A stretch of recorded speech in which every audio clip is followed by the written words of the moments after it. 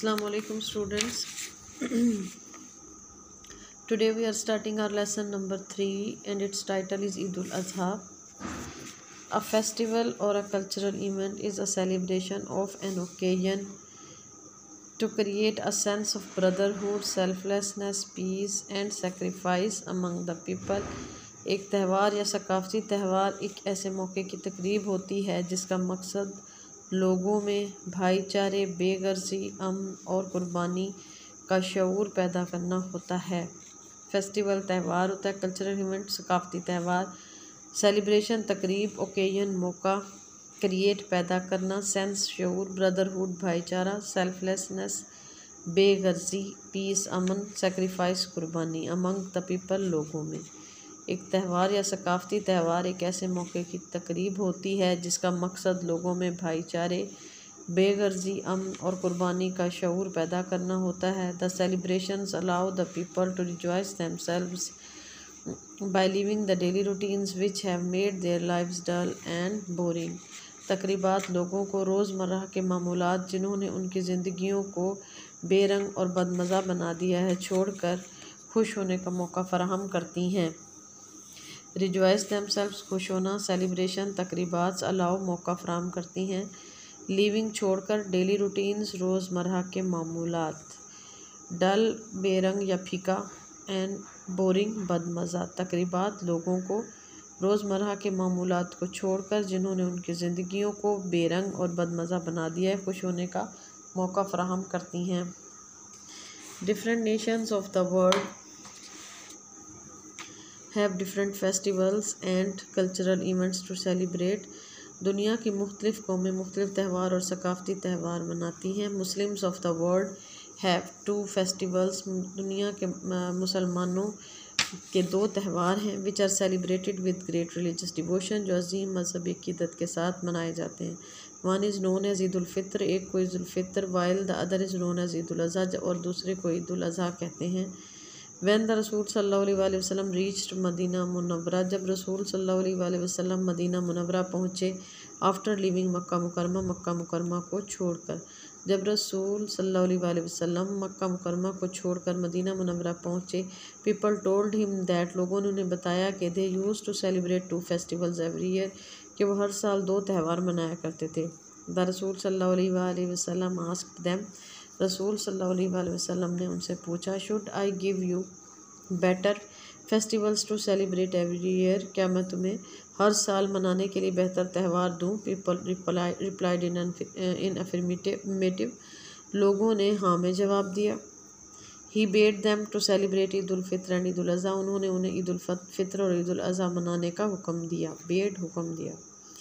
Eid ul Azha is celebrated on 10th ज़िलहज, Eid ul Azha 10 ज़िलहज को मनाई जाती है। द लास्ट इस्लामिक मंथ, जो कि आखिरी इस्लामी महीना है। ईद उल अज़हा आखिरी इस्लामी महीने ज़िलहज की 10 तारीख को मनाई जाती है। We celebrate Eid ul Azha in the memory of हज़रत इब्राहीम अलैहिस्सलाम एंड हज़रत इस्माईल अलैहिस्सलाम, हम हज़रत इब्राहीम अलैहिस्सलाम और हज़रत इस्माईल अलैहिस्सलाम की याद में ईद उल अज़हा मनाते हैं, सेलिब्रेट मनाते हैं, मेमोरी याद में। Allah Almighty told हज़रत Ibrahim in a dream to sacrifice his son हज़रत इस्माईल, अल्लाह ताला ने हज़रत इब्राहीम अलैहिस्सलाम को उनके ख्वाब में उनके बेटे हज़रत इस्माईल अलैहिस्सलाम को कुर्बान करने का हुक्म दिया। He became ready for that, वो इसके लिए तैयार हो गए। But Allah Almighty sent a ram, लेकिन अल्लाह ताला ने एक मेंढा भेज दिया। हज़रत इब्राहीम अलैहिस्सलाम sacrificed the ram in place of हज़रत इस्माईल, हज़रत इब्राहीम अलैहिस्सलाम ने हज़रत इस्माईल की जगह उस मेंढे की कुर्बानी की। Here are some words and their sentences. Festival त्यौहार, Eid is my favourite festival. डल का मतलब होता है फीका या बेरंग, I don't like dull colours. Devotion, our army fought with devotion. Bed, the teacher bed the students to start class work, bed का मैंने बताया था हुक्म देना। Sacrifice, we sacrificed a cow on Eid ul Azha.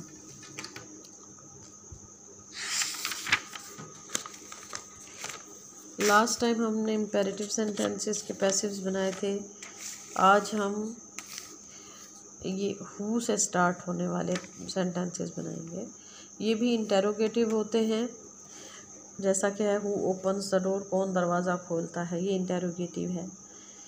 अब इसको बनाने का तरीका क्या होता है, पैसिव के स्टार्ट में हु की जगह बाय हुम आ जाता है, उसके बाद टेंस के अकॉर्डिंगली हेल्पिंग वर्ब आता है।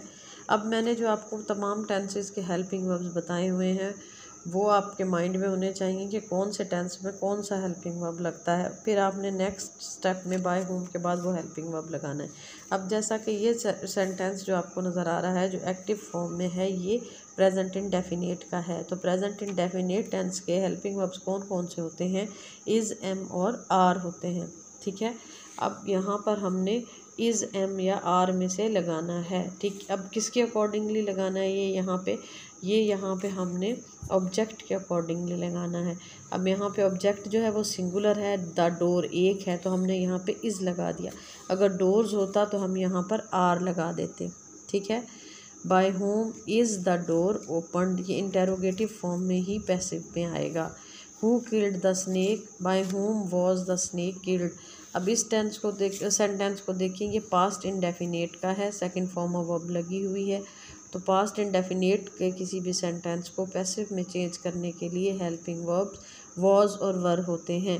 अब यहाँ पे स्टार्ट में हु की जगह पे बाय होम आएगा और उसके बाद हेल्पिंग वर्ब आएगा। अब हेल्पिंग वर्ब यहाँ पे हमने किसके अकॉर्डिंगली लगाया है, रैट के, ऑब्जेक्ट के अकॉर्डिंगली लगेगा।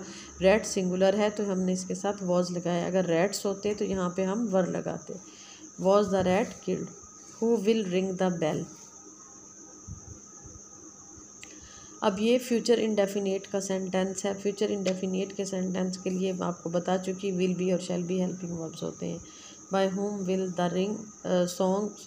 Who will sing the song, bye home will the song be संग। होमवर्क में आपने letter to father asking for money करना है। ठीक है, ये मैं आपको सैप ग्रामर में से करवा भी देती हूँ, वैसे तो खैर आपको पहले भी करवा चुकी हूँ।